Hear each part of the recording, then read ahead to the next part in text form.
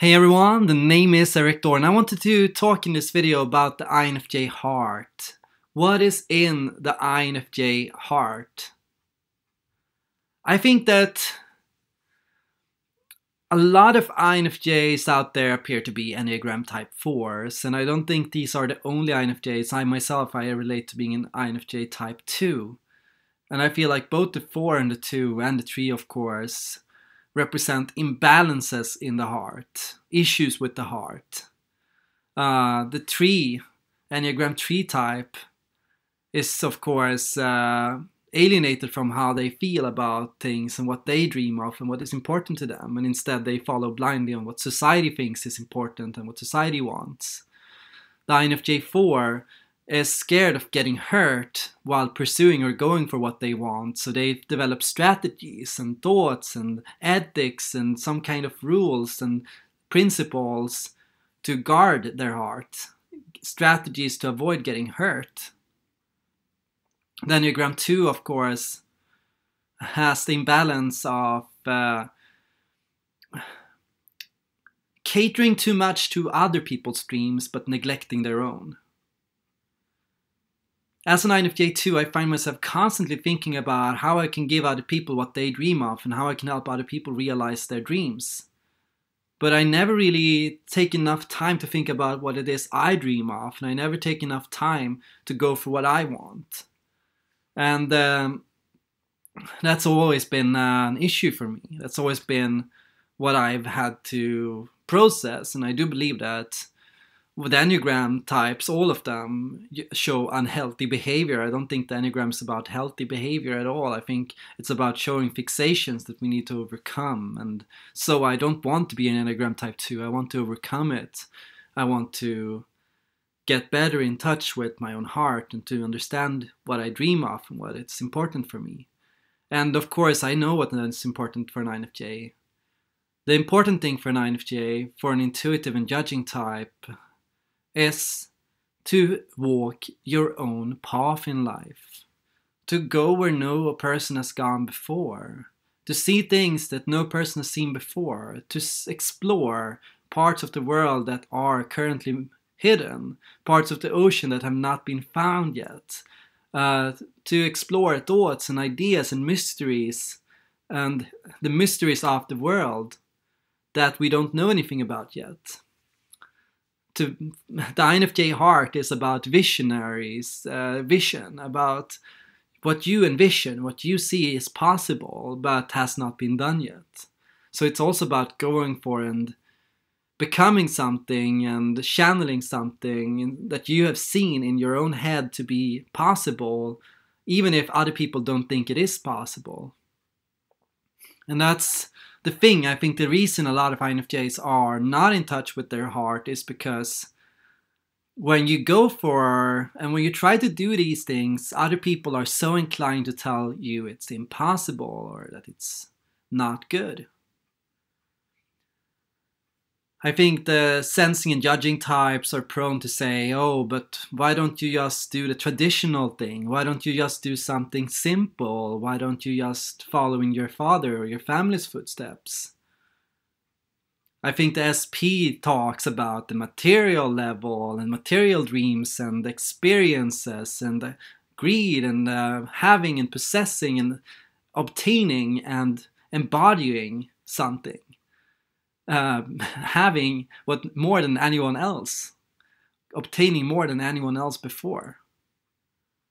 And I think the intuitive and perceiving type talks a lot more about creativity and about realizing potential and exploring opportunities and creating new possibilities and making and switching and creating things that no person has created before.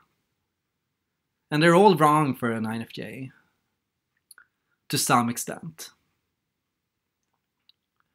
Now as an INFJ 2, have one core issue, and that is, of course, that I am more focused on creating and realizing other people's possibilities. I tend to be inclined to be like a mentor to other people. So I listen to what other people tell me they want to become, and then I say, this is how you do it. And then I find myself realizing man, I wish I had this talk with myself. I wish I listened to myself a little more. I wish I created this purpose for myself, as I'm able to do for other people so clearly. And I think an INFJ 4 is so common, so prone to getting more into that traditional route of kind of forming routines to respond to what it is you want. You look at what you wanted in the past as an INFJ 4 and you try to go for that instead of what you're dreaming of right now.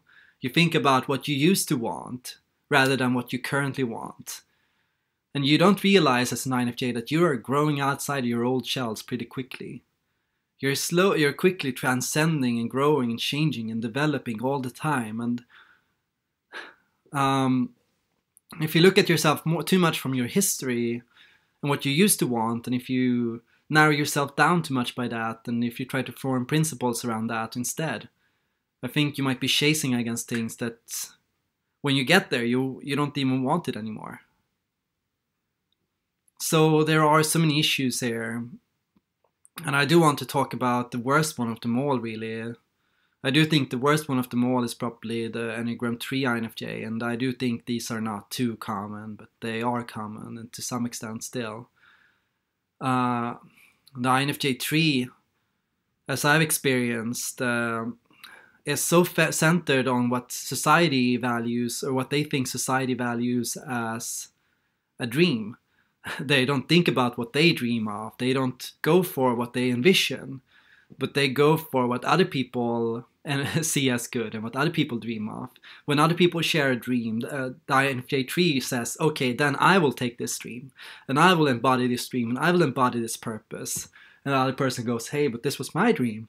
You can't take this from me. Why are you taking this from me? But the INFJ 3 is so blind to their own heart that they can only see the hearts of others, and not from the perspective of how they can help other people, but how they can get what other people have. This is the jealousy, I feel. Like this is the INFJ that is trying to mimic success from other people and from other people's eyes. And I have seen this in some unhealthy INFJs, and I worry about it because I feel like it's so far from what an INFJ really needs. Now, the heart is just one part of the INFJ. Of course, the INFJ also has needs pertaining to the head, needs pertaining to security, and needs pertaining to, for example, your gut and to other Enneagram fixations. But I think these are the three most common, and like I said in my previous video, what I want us to do next, what I am really passionate about right now, is talking about an INFJ from different Enneagram angles. From the INFJ 9 to the INFJ 5 to the INFJ 3 to the INFJ 2. I want to embody and integrate the Enneagram with the MTI and to use them both to improve on each other's.